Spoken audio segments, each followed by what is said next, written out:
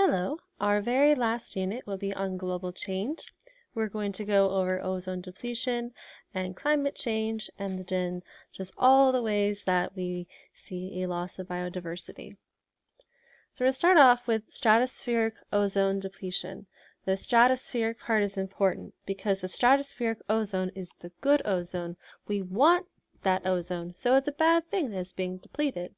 It's the tropospheric ozone, which we talked about in the air pollution unit. That's the bad ozone. That's down here where we can breathe, and it's an air pollutant. We don't want that. We want to decrease the tropospheric ozone, increase the stratospheric ozone. So the stratosphere, like I said, is the layer above the troposphere. It's way, way, way up there. So all the weather, all the, our air travel, all that's down here. With some exceptions, but like passenger airline, that's going to be down here in the troposphere. So the ozone layer is found about 20 to 30 kilometers above the surface of the Earth, and its main purpose is to absorb UV radiation before it can get to Earth. So if we break the UV radiation into the different frequencies, the most damaging is the UVC and the UVB. And fortunately, that's what is absorbed the most. So if we didn't have that, we'd see a much higher concentration of this UV radiation, and that does have damaging effects. Less than some UVA, which is why, there is still some. You still should wear sunscreen, things like that, but it's not nearly as bad as it could be. These ozone molecules are broken up by what are called ozone depleting substances or compounds. So they're man-made molecules that are capable of breaking apart the ozone molecules. Majority of these are halocarbons. If we break that apart, halo means it has a halogen in it, such as chlorine, fluorine, bromine, anything in that group 7A in the periodic table. And they come from substances such as refrigerants, solvents, aerosols, foam-blowing agents.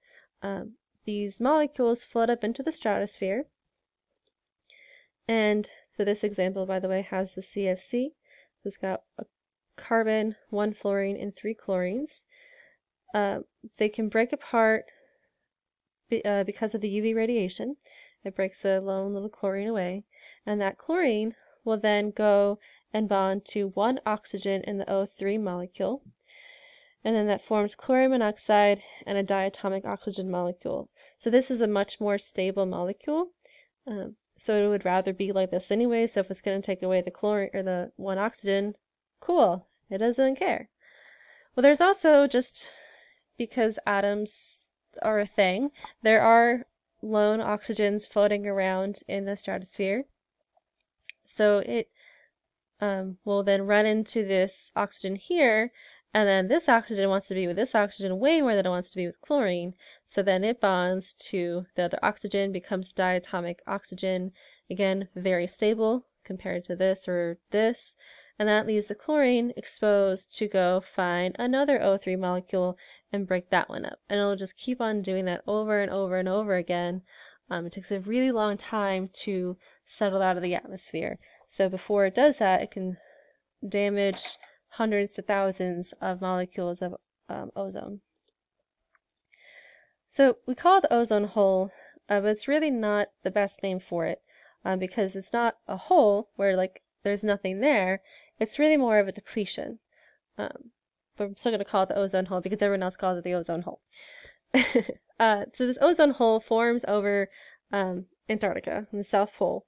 The reason for that is during Antarctic winter, which, remember, is the opposite of our seasons. So if it's summer here, it's winter there. Winter here, it's summer there. So you just kind of have to, think differently about the seasons. So during the Antarctic winter, there's this polar vortex that traps cold air over the South Pole. And it gets so, so cold that you have clouds forming up into the stratosphere.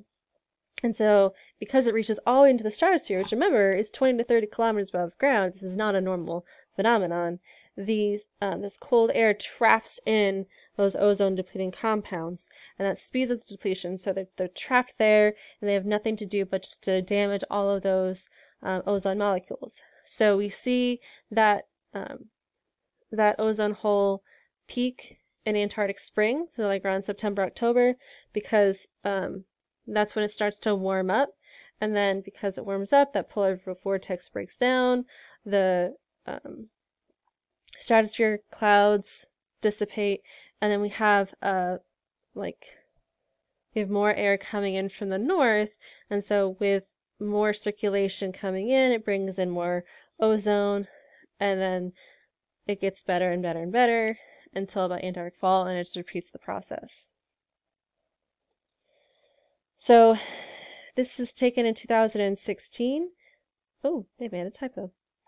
I should go yell at climate.gov, except I really can't because I made a typo on my last screen. We see in the September, that's when the ozone concentration is the least, and then in the summer, or it's not summer, in its fall, that's when it's the highest. But then it goes back and forth and back and forth and back and forth.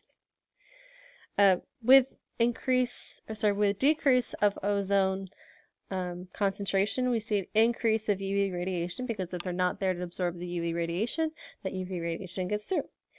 That has damaging effects to DNA, and so with damaging effects to DNA, that affects how the organism functions. So we see an increase of things like skin cancer and cataracts in humans, and it also disrupts plant growth. So that could mean a decrease of agricultural viability, fewer crops, also means fewer like phytoplankton, zooplankton, so things on the bottom of the food web. And if there's anytime you have a damage to the bottom of the food web, you have damage to the whole ecosystem, that whole food chain, the whole food web, because they all rely on, they rely on that photosynthesis to happen. If they can't do it, or if it gets depleted in some way, that's going to affect everybody.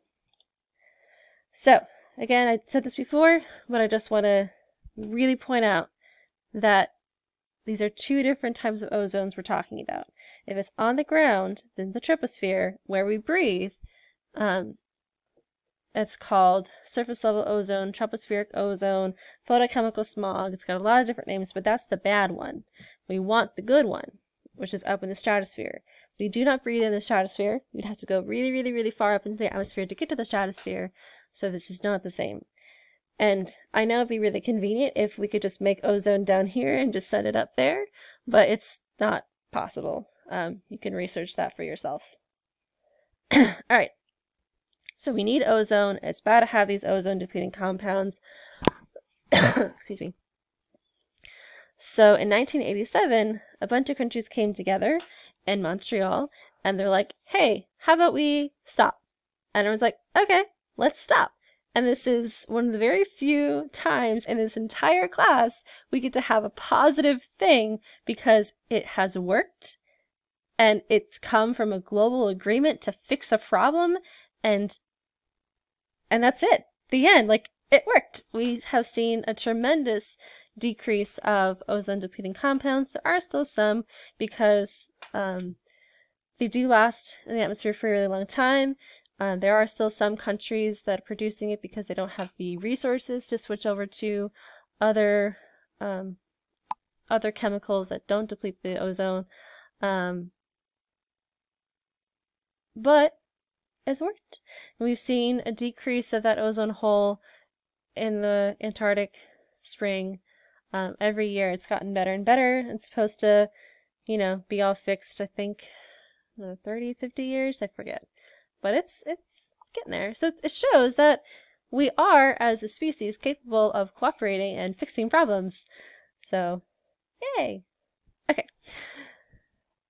Moving on. So the major substance that we switched to get away from CFCs and HFCs are called hydrofluorocarbons. So they do not deplete the ozone layer.